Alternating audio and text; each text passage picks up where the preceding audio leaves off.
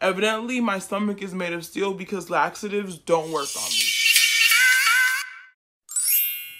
Hey y'all, it's Gabby. Welcome to my channel. So today I kind of wanted to go over 6 tips with you guys. Before I go over those tips, I did want to go over, update you on some of my boob journey. I'm over a year post-op right now. A lot of the videos that I'm posting are from when I got it done, like in November 2018. I stopped making the videos because I didn't like how my boobs were settling, and I just didn't want to kind of come off pessimistic or upset on the camera. So I just decided to just stop making videos and to see how things settle, and then decide later on if I would continue making videos. Now things have settled a little bit. I am gonna get things corrected, but I thought I'll just make a video anyways, because not every breast augmentation ends up perfect, and so I feel like my story being different and requiring a little bit of correction will kind of be beneficial for you guys. So my stats right now is I'm currently a 34 double D. The implant type that I have is a moderate plus implant. People don't usually know that I got my boobs done, but when I tell them, they're like, oh wow. And my boobs feel very, very soft. I mean, yeah, my boobs feel very soft, and I don't really have much, I guess, to complain about besides the fact that my left boob is 100 cc's bigger than my right boob, and it's a little bit noticeable in that my left boob is kind of closer to double D, and my right boob can kind of fall into a D as well, depending on the bra. So my left boob, he did make a deeper pocket for it because my left boob originally was smaller. I had tubular breasts, which is like a disorder where your boobs don't grow, the fat in your boobs don't grow regularly, I guess. It was kind of acute in that it didn't look that bad, but I wanted my boobs to look good, so I got them done, obviously. Now to get on to the tips. These things are things that I think they may have been mentioned on some forums, but I didn't really see videos about them. I figured I'd let you know what worked for me, helped me with my recovery, things that I didn't realize would happen that happened, and how I kind of fixed them, essentially. Okay, so let's get started. First thing, one of the things that I wish I would have done prior to my surgery is meal prep. Now, the main reason why I'm saying that that's something that you should consider doing, it's because after surgery, that first day, I was very groggy and I slept a lot. The second day, when I finally woke up and I was hungry, I didn't really want to obviously go downstairs because I was living in a townhouse with my ex-fiance, and I didn't want to go downstairs to get food. I didn't really want to have to eat anything that was gonna involve me working for it, if that makes any sense, or cooking or anything like that. So I found myself eating pizza. It's quick and easy, and it's fast, and I could just eat it and then go back to sleep. And so the first few days after surgery, I found myself eating crappy food. And prior to that, I wish I would have meal prepped, even just putting aside some snacks for you to munch on. Like, I wish I would have had like some veggie dip snacks or something like that, because I know with me, I actually genuinely like vegetables with like ranch dip and stuff, and so had I had that option, I would have eaten it. My ex-fiance at the time, he was working quite a bit, and so he didn't really have the time to like go to the grocery store and get me the things that I wanted, so it was a lot easier for him to just kind of order me pizza or pick up some fast food.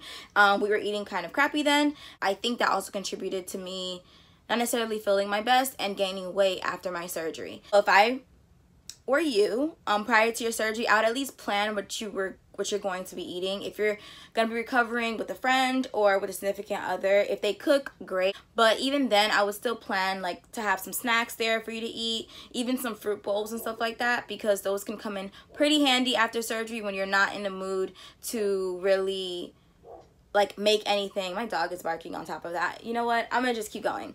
Yeah, so when you're not in the mood to really cook anything or to kind of put effort into what you're gonna eat, it just makes it so much easier, I promise you.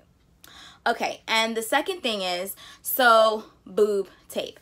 Boob tape, or boob band, depending on what you call it. It's the band, I'm gonna insert a picture somewhere. It's the band that you kind of place over your boobs to help them drop and fluff. And when I first got my boobs done, I found it to be very uncomfortable because obviously for me, I got my incision around my areola, and that pressure of the breast implants kind of pushing against that incision, it just made me feel uncomfortable. So for a little bit, I didn't like how it felt. But what I found was that it was very effective in helping me sleep. The boob tape, it helped to keep my implants in place, like in the center. And so I'm a side sleeper usually, or a stomach sleeper. Obviously, I can't sleep on my stomach right after breast surgery. So I found that when I would have the boob tape on at night, it would actually help keep my implants in the center. I had a body pillow, which would also help to keep me from being 100% on my side. I was kind of like leaning towards the side a little bit. Like, don't forget, it's under your muscle. So your muscle is trying to figure out what's going on and what that is. And so I found that when I would shift without the boob tape, my implants would shift and I could feel it, and my left implant is bigger than my right, so I could feel the strain of my left implant kind of pushing on this side if I ever laid on my right side. And so it just felt really uncomfortable, and I found that the boob tape kind of helped to keep everything anchored like in place a little bit while I slept. So I would suggest that I know the boob tape feels uncomfortable, but if you're having trouble sleeping, that can kind of help you sleep as well, to kind of keep everything in place. And then of course the body pillow on the side to kind of help to give your implant some support and keep it in place as well was also effective for me. The next thing is, make sure while you're signing up for your surgery and everything like that, sizing and everything, I know for me, my doctor had me sign a contract kind of going over the corrective surgery procedures and stuff like that, or discussing it in the contract. It was like on a tablet. I didn't even get a physical contract discussing that stuff. And so after my surgery, I actually ended up not being so happy with my results in the beginning. Like, I knew as it was initially healing that they weren't healing quite equally, because one was bigger than the other.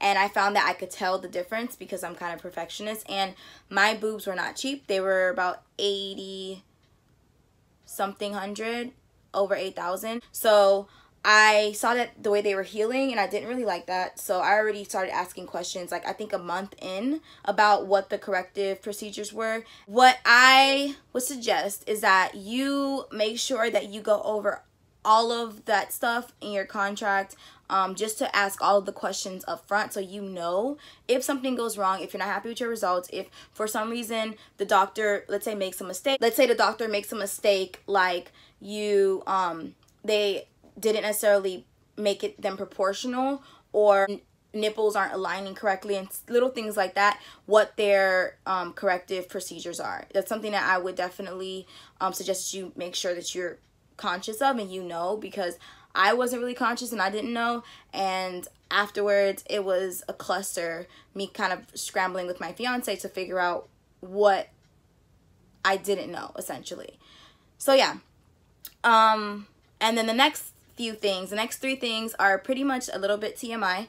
Number 4 tip that I have for you is, so for me, after taking the Percocet, if you watch my other videos, one of the videos I went over the medication and how I'm taking it. I didn't take the Percocet as advised. I actually took it less than advised because I didn't like how I felt on it. I don't like to feel like that doped up, so I didn't really like it. So I would take half a Percocet if I really absolutely needed to, and that was in the first 7 days I really took the Percocet, like half of one or so. And I still ended up getting constipated. I saw in forums, I heard people saying that that was something they dealt with, the constipation. But I assumed that since I wasn't taking the Percocet necessarily as prescribed, that I wouldn't necessarily have that problem. I'm only taking half every so often. Why would I get constipated? Honey, I got constipated. I had to like give myself an enema and stuff because I refused to tell my fiance about it because I just feel weird. Like, my fiance never even saw me use the bathroom. So to go from like me being engaged to somebody, him never even knowing if or when I use the bathroom, to saying, hey, can you do an enema for me? Like, what? No, I was not gonna do that. So I struggled on my own. Let's just say I was on the bathroom floor trying to, it was a cluster, but it got done. Like, I refuse to tell anyone about that. Ew. I don't want to talk about it here, but it happened, so you should know. As a matter of fact, it was so bad, I took like a stool softener, I took laxatives. Evidently, my stomach is made of steel because laxatives don't work on me. I took everything from the front, nothing was happening, so I had to go through the back. Seriously, I'm sorry if there's too much TMI for you, but I'm just letting you know because I struggled. So And I didn't even take it as prescribed. So if you're going to take the Percocets as prescribed, I would advise you prepare yourself for something like that. Alternatively though, arnica was a godsend for me. So I would definitely say if your doctor gives you arnica, that's the best thing to me. The arnica, I do think, definitely improved my the way I was healing for sure. I genuinely feel like it helped.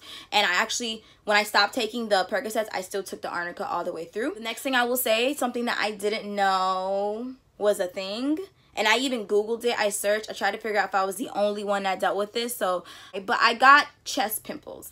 And I'm going to insert a few pictures of the pimples that I got on that I saw happening for some reason. I don't know if it's because, you know, for the first few days you aren't allowed to shower because of the wound and everything. So at first I was like, maybe it's because I didn't shower, but even after I was showering, I still found that I still had pimples on my chest. The way that I was actually able to combat them was by using, it's this face wash. It's actually it's technically a face wash. Yeah, it's actually from Trader Joe's. It's a tea tree oil face wash, and I use it on my face actually to help with acne. Whenever I use this, or since I've been using this, I don't even get like period acne anymore. When I started using that on my entire body, or on my chest as well, I actually found that it helped to get rid of all the chest acne that I was dealing with. I'd never had chest acne before. I'm not really an acne prone person. My skin is oily combination, but even in it being oily combination, it's like it just happens to get oily throughout the day. Like in my T-zone, I didn't really have to deal with acne that much as a kid. I only really dealt with like hormonal acne around my menstrual cycle. For me, that's kind of how I combated the chest acne that I got. And the face wash costs like $6 at Trader Joe's. Number 6, as far as the tip that I have for you, I wouldn't even say a tip. Number 6 is more so just to be something to be conscious of, and that's your nipple sensation. For me specifically, I had my incisions around my areola, and so because I had my incisions around my areola, I'll make sure I input my stats down in the description bar. I already knew that it would take a while for the sensation in my areola to actually come back, and now I'm about a year post, and the sensation, I can feel pressure.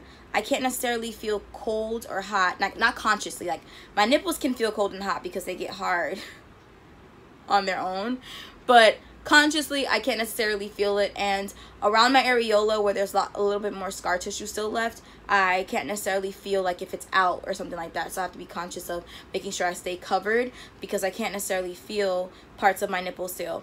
I actually had a complication with my surgery, in that turns out my body rejects dissolvable stitches, so I kind of had another complication with that.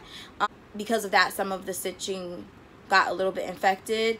I dealt with it, but I didn't know I had that problem. I'd never gotten surgery before, so there was no way for me to know. So because of that, I think it's taking me personally a little bit longer to get feeling around my areolas. But like, I have a friend who got hers done. She had her incision under her the flap under her boob, and the only thing she dealt with is like the stretched out feeling on her areolas, but she didn't really have to deal with all that much like sensation loss. So those are my tips. I know that everyone is pretty much different. I just knew that for me, those 6 things are kind of things that I wish somebody would have told me or would have mentioned to me. Obviously, we all know, like for the last one, for the nipple sensation, they always tell you it's going to take a while. Everyone's different. I'm like a year and 4 months post, and I still don't have all of my feeling back.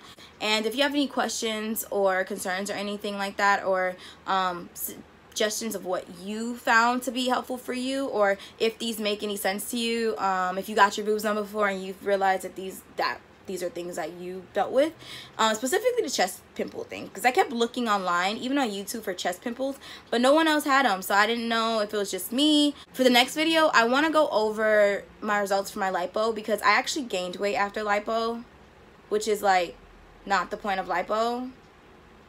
So I kind of want to talk to you guys about that, because I don't know if other people have dealt with that, but I gained weight after lipo, and then I had to lose it, and I'm still losing the weight now. So let me know if these were helpful. If you have any questions, feel free to comment.